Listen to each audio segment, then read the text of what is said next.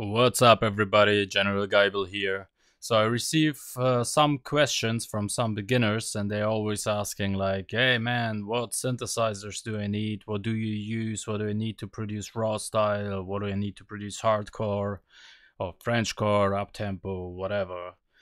Pretty much everything appears every once in a while, and the answer is pretty much nothing. You need just one or two good synthesizer which you know in and out, and maybe some other plugins where you can tweak the sound much better, and you're pretty much good to go.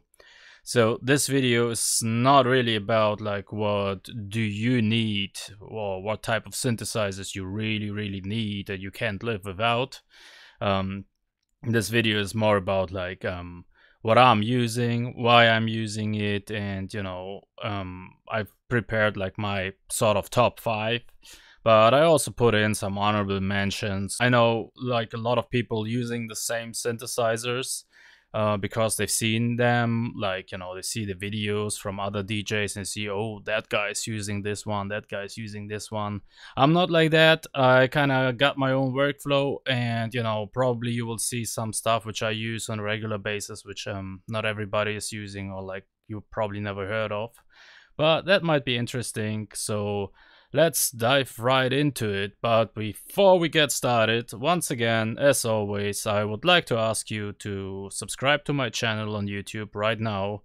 You can also activate the notifications button so you get a notification when something new is up, and I'm trying to be more regular with the videos because I see like a lot of you guys really looking forward to see more and more. And I would also like to ask you to do the same on my Facebook page. It's /generalguyble. And also there you can put on that, like you see my posts first, so you don't miss a post, you don't miss an update, and we got some good platform to have a discussion. All right, so let's get started right away.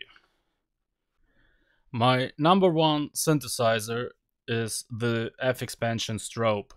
It's part of the Fxpansion DCAM synth squad. Unfortunately, this series was discontinued a couple years ago, but I'm still using it in every production. And since I bought that one, I think it was somewhere in 2008, in every production, every sample pack, everything I've done, this synth was used. And this synth is a basic synth. It's sort of like an analog model synth, which sort of supposed to recreate the sound of an SH-101, but it got some couple of more oscillators, and you can pretty much modulate everything with everything. And what that synth is really great for is bass sounds. Even though for our music we don't use too much of bass sounds, but if you go for that, you can like really go crazy. So let's check a couple of the possibilities out, like this analog bass stuff.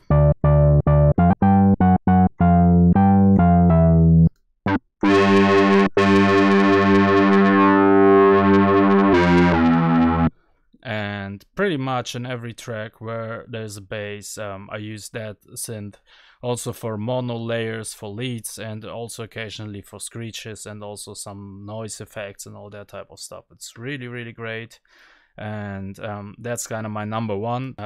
Together with this synth squad, there is also the Xfer, which is a more advanced synthesizer. It has some frequency modulation, it has more filters, it also has like a Moog type of filter. All of them got like the output distortion, which is really great. I can show you what I mean by that. So that's kind of the sound with the filter, and now let's distort it.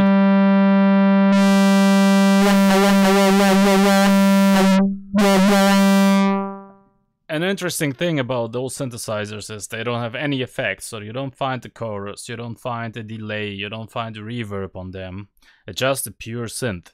And the plugin developer should have big balls and like really believe in his product if he doesn't put in all those reverbs and effects, because they make sounds much nicer. So all the dry synths are like, it has to sound amazing, and that one does.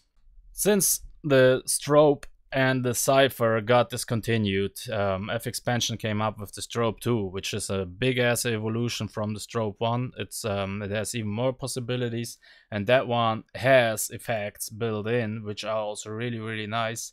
Unfortunately, I could never really get my head around that synth. Somehow, I didn't really like programming it, so I still using the Strobe 1. But also, to be fair, I haven't put too much time in like getting into Strobe 2. My number 2 synth is the Sylenth one. To be honest, I just started using it a couple of years ago because I was doing a collaboration with another guy, and I needed, he used that one all over the place, so I had to buy it. So since I bought it, I also made a sample pack. It was the Rawstyle Toolkits, I think was the name, which contains a couple of presets for that. So, since I had to work with it, I kind of learned it, and it's not a complicated synth, but it's very powerful. This one is capable of creating pretty much all of the bread and butter sounds. You can do great leads with that, great basses, you can make nice plugs, and obviously also some decent screeches and stuff. And the great thing is it has a delay and a reverb in it. Not the best sounding delay, not the best sounding reverb, but since that synth got so overused in the past 10 years probably, this delay and reverb kind of became a standard because you hear it on pretty much every production. Recently, I made a full sound bank for that synthesizer. It's part of the sample pack Rawstyle Evolution. It contains 125 sounds, and you can make a full production with that synthesizer alone. It's super easy. Obviously, you're a little bit limited if you want to go like with like really crazy stuff and like dubstep stuff and whatever. You can create some wobbles and stuff, but there are other synthesizers who are much better for those type of tasks. I'm gonna just show you some of the sounds from my sound set so you can get an idea what this synthesizer is capable of.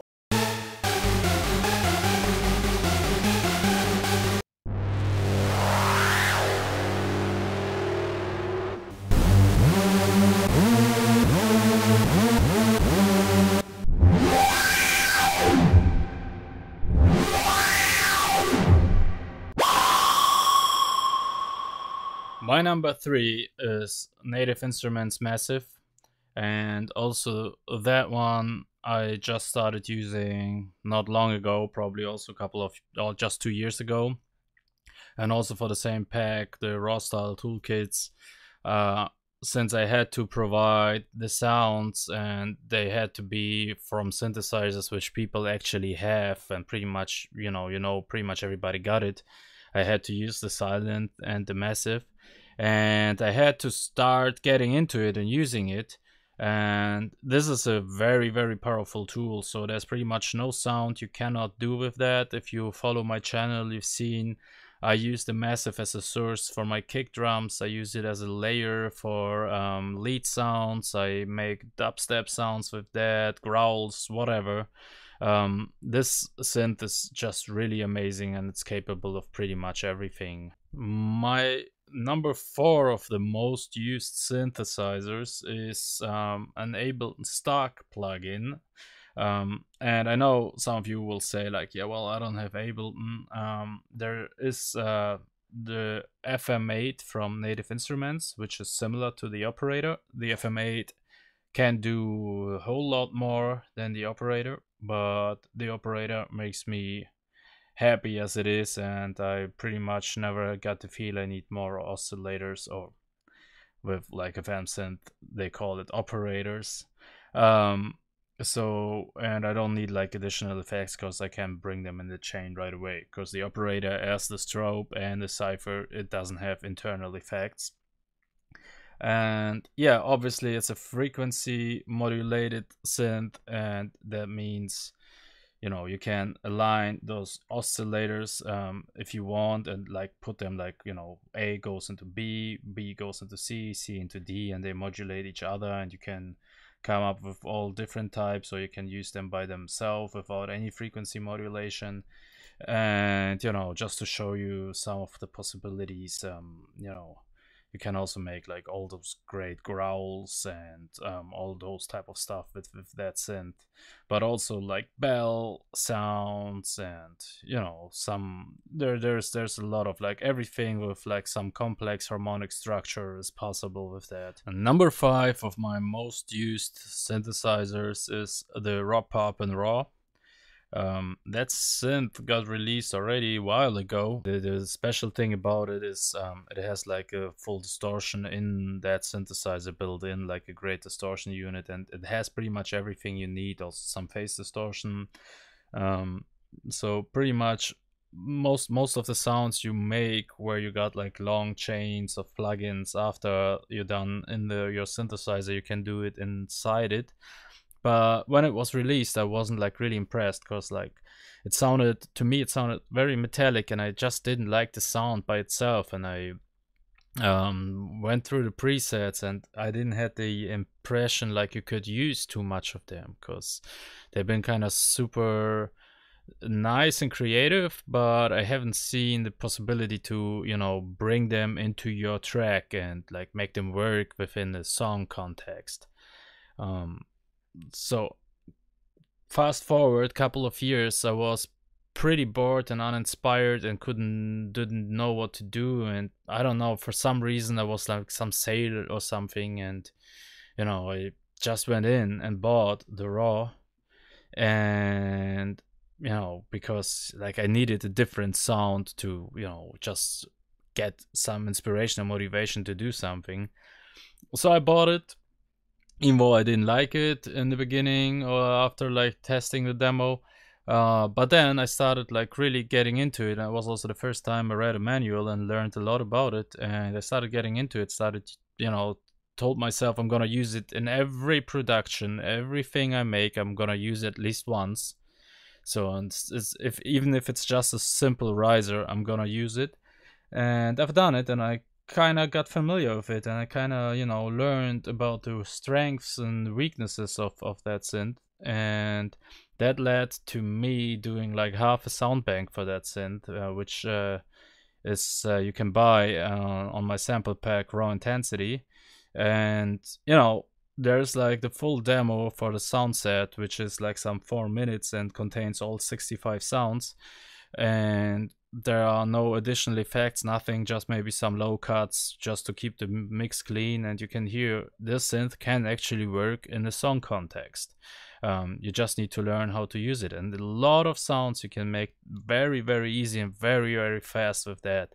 All type of acid sounds, distorted lead sounds, screeches and stuff. It's super easy, super handy, but yeah, you have to know what that synth is good for. Like for instance, like I wouldn't use it for anything which is supposed to sound clean, because I'm thinking there are synths which sound cleaner by themselves, so I'm better going for them. But everything distorted, dirty, metallic, this synthesizer is really great for. And here are some examples. Those are some sounds from my sample pack, the Raw Intensity from that sound set. Just browsing through, check it out.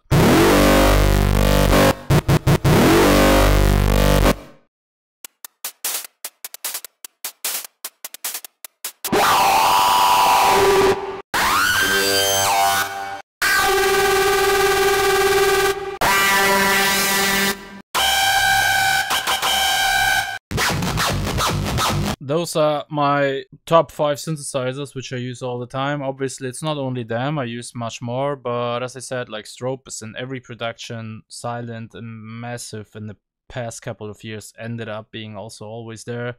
Operator pretty much too. Raw, not always, but lately it's getting more. As I promised, let's get some honorable mentions.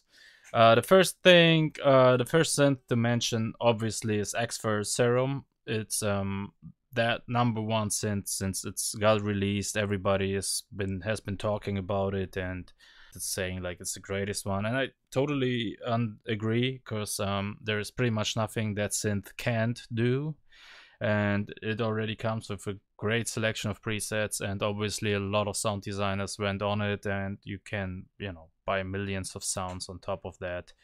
The reason why it's not in my top 5, or it's not even close in my top 20, is because even though I got it already since a year, I rarely use it, because usually when I do music I gotta move on, and I got my workflow, I'm familiar with my synths, I'm getting my results very very fast, and it's still on my bucket list to learn to work with Serum, because I'm pretty sure once you get a hang of it, you never need another synth again, especially when you're a beginner, and you know you're looking for the right synth, or like have a limited budget and you have money just to buy one synth. I advise you to get a Serum and, you know, try to learn it in and out. As I said, you know, if you get that one, you're pretty much covered, and the rest is just luxury. On top, for the Serum, the new update on Ableton, it has the new synthesizer called Wavetable. You can open it up like that.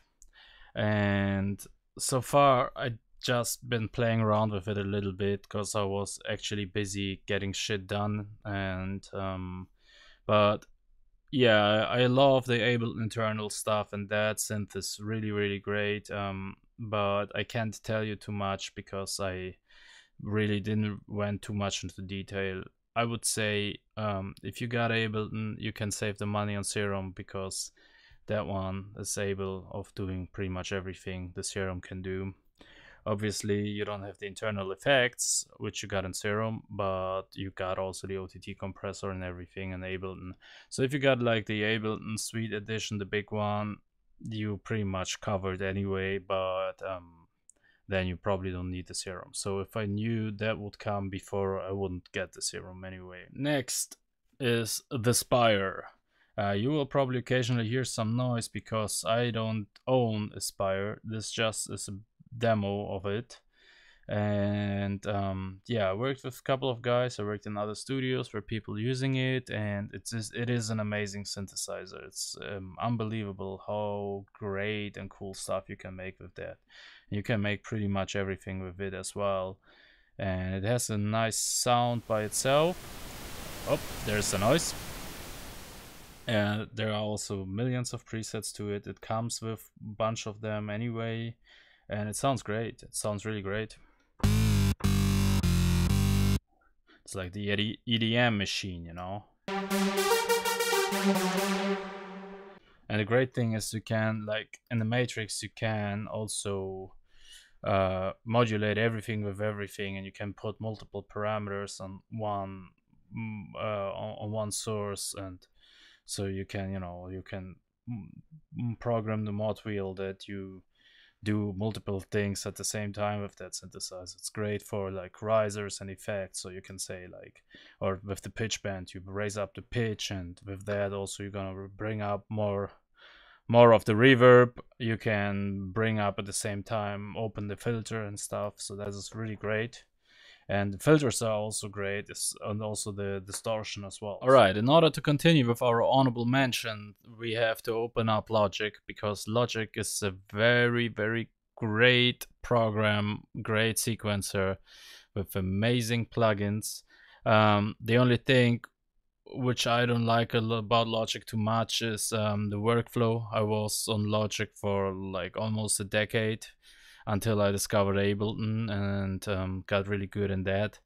But the synths, the sounds, everything Logic provides is really, really great. And you know, since I was that long on Logic, I know all the synths in and out. And let's continue with our honorable mentions. The ES1.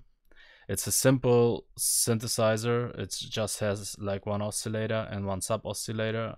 Not too many modulation possibilities, but the sound by itself is really great. So before I got on Strobe, that was like my go-to synth to make bass sounds. I also use it a lot for effect sounds. All those type of whooshes and washes and up filters, down lifters, whatever. It's also an amazing synth for that. Next one, the ES2. It's a kind of a less great sounding version of Sylenth, but a lot of people aren't really aware of the endless possibilities which that synthesizer has, because you can actually use all those different wavetables, 99 of them, just by right clicking on the sine logo. And let me turn off those filters, those oscillators. So we got a sine, and then we can like really go wild and look for everything else. That synthesizer, you can also make everything with that, really. You just need to learn how to process it, because the sound by itself, it's good, but it's, you know, it's not as fat and not as rich in my opinion as like Sylenth. This is a great synthesizer, so if you're a Logic user, you know, stop downloading your plugins now.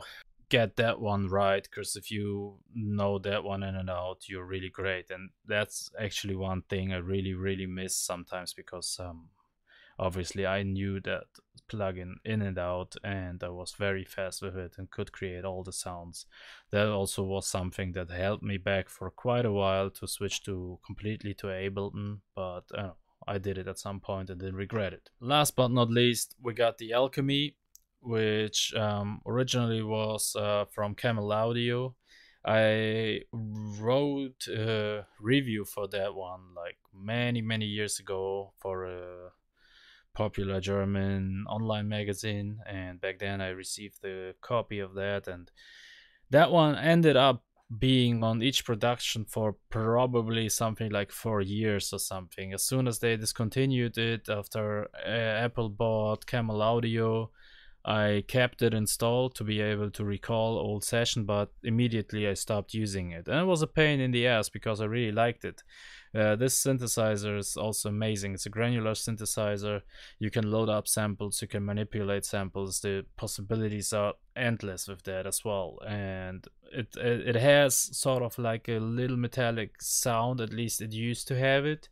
But it also helped it to like really cut through the mix really nice.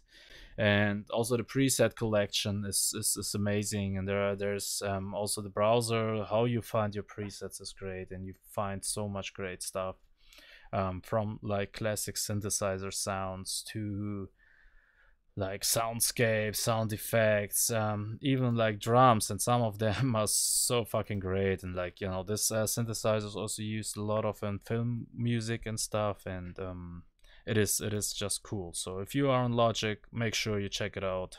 Alright guys, here was a short overview over the synths which I'm using on a daily basis, synths which are worth to check out, and also some synthesizers which come with your DAW, which you shouldn't just, you know, ignore, because I know a lot of people go on the internet and they immediately, you know, start downloading everything, and you know, the more presets the better.